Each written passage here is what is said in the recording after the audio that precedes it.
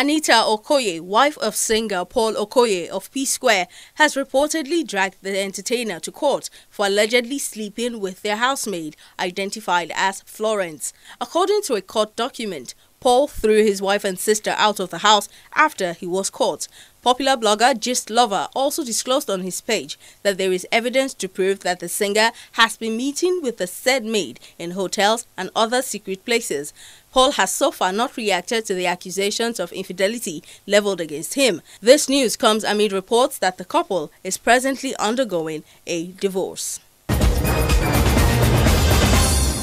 Nollywood actress Kemi Afolabi has announced that she has begun treatment for her year-long illness, lupus. Sharing pictures of herself at the hospital on Thursday, the actress noted that she was receiving the treatment at the Johns Hopkins Hospital in Maryland, United States. The actress had disclosed in March that she was battling the autoimmune disease and that she had 5 years to live. Following her announcement, some celebrities launched a fundraiser to aid Afolabi's treatment.